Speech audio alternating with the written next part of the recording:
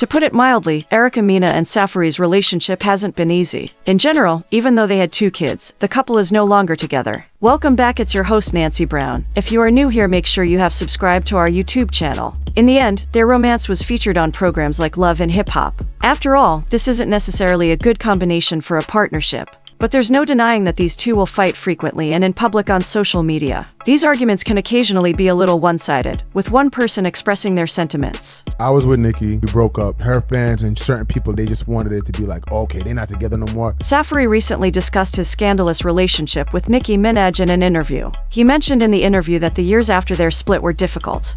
Him, let him be nothing, let him disintegrate, let him disappear. It was generally a dismal moment, and some people didn't want to be around him. Mena doesn't appear to feel sorry for her ex, either. She even unleashed some venom on Safaree on Instagram. She basically thinks his actions are shameful. It was like nobody wanted to be next to me, nobody wanted to work with me or none of that. I will forever be embarrassed that I gave Sis these incredible, beautiful babies, Mena wrote. He don't even talk or care about his seeds this much online or in real life. Mena then doubled back in the comments section over at the Shade Room with more commentary. Hopefully Sis can end his deadbeat struggle next, she wrote. If one thing is for certain, it is that there is no love lost between these two. Sitting on this couch with you crazy motherfuckers, this is the best thing could have happened to me tonight. The Game is a creative person who has never hesitated to express his true opinions on various subjects. In general, it has occasionally gotten him into difficulty in the past. It has, nevertheless, also brought him a good number of admirers and supporters. He was the ideal guest for Tia Kemp, Tokyo Tony, and Carlissa Saffold's Aunt T podcast because of his tendency to voice his opinions. You want to take 5 or something? I'll do it. I'll take one for the team. We've talked a lot about this podcast, which has thus far revealed some incredible teasers. It comes out that Tony was the target of the Game's sex seduction attempt during the episode.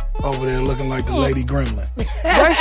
The Game then appeared to offend Tokyo Tony during a tumultuous exchange that followed. There will be many more moments like this one in the future of this show, that much is clear. Without a doubt, one of the more distinctive social media stars is Tokyo Tony. All things considered, she is Black Chyna's mother and is well known for her oddball Instagram tales, lives, and outbursts. Her admirers adore her in spite of her hostile remarks. At the end of the day, she knows how to entertain, and she has had some legendary moments. Now, she gets to show off her talent on her Anti-Zeus Network podcast, which Carlissa Saffold and Tia Kemp co-host. The 3 women had on the Game on the podcast last night. For a variety of reasons, the Game is an intriguing visitor overall. This black-ass nigga that's about to come out to fuck my daughter. I want to hear about it. But given the format of the podcast, it was clear he was there for the mess. Actually, Tokyo Tony disclosed to them that their guest had slept with Black Chyna, her daughter. This sparked an odd discussion about Black Chyna's sexual abilities. Throughout the chat, Tokyo Tony didn't even blink once. Me too. Oh, whoa, what the What? Crack. Rather, she became envious and tried to prove to the Game that she was even more talented than her daughter. The Game was astounded by what he was seeing, and it was all extremely strange. Tony was being encouraged by Kemp and Saffold to keep strutting in front of their guest.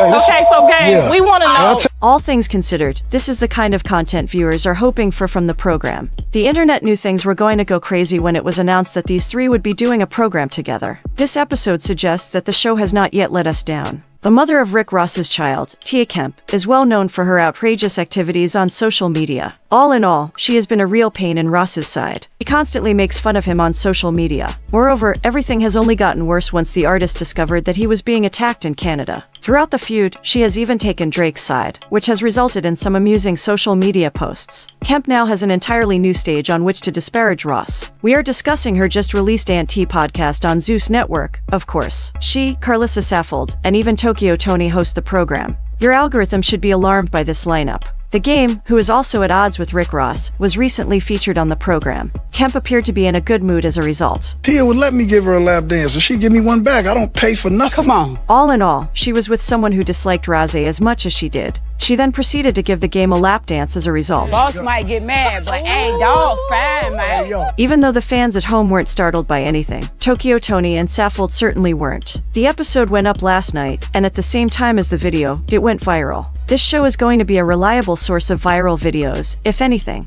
There are already 2 or 3 snippets from the Game episode that have people in disbelief at what they're seeing. Rick Ross has continued to apply pressure. He hasn't stopped criticizing Drake on social media or in public, even if it seems like the bigger feud is gone. In fact, it's been going on for so long that Tia Kemp, Ross' baby mama, has entered the fray. A diss track directed towards Ross was released by Kemp over the instrumental to his own song, Hustlin'. She also made fun of the rapper when he appeared to be harassed for performing Not Like Us Live in Canada. But what really got Ross upset was a comment Tia Kemp made on Instagram on July 1st. Kemp immediately showered the rapper with compliments after Drake shared a picture on Instagram. She left 2 emojis in the comment box that looked like stars. Never one to pass up the chance to engage in passive aggression. Drake called Kemp my goat. Rick Ross responded to both parties with a vicious jab after this conversation. After tagging Drake, he replied, "Pedo versus Granny." It was a direct jab at Drake and Tia Kemp, nothing deep and subtle. There have already been arguments between Ross and Kemp on social media. The two got into a violent argument about child support payments in June. In honor of Father's Day, Ross said that he was free from having to pay child support for his son with Kemp. What would you rather celebrate, Father's Day or the date of your last child support payment? That's a good one. See, that's when the bitch was his regular self did. Rick Ross celebrated what he says is his last child support payment on Father's Day. But Tia Kemp, the mother of one of his children, called him out in a post of her own. What if your last child support payment was on Father's Day weekend? That's what you call divine divinity. You stupid, silly mother. Who the f give a fuck about your child support payments, bitch? Ross claimed on social media that it was a sign of divine divinity since the holiday fell during the same week as his last payout. And if I want some more, I'll take my ass over to family court and get some while he going to college. Soon after, Kemp appeared with a video of her own and declared that Ross would continue to pay child support for a number of children for many more years. You gotta worry about them 8 or 9 you over there you got that you gonna be paying child support for till you're about 70 years. That's it for today. Thanks for watching. Tell us what you think in the comments section and most importantly subscribe. See you.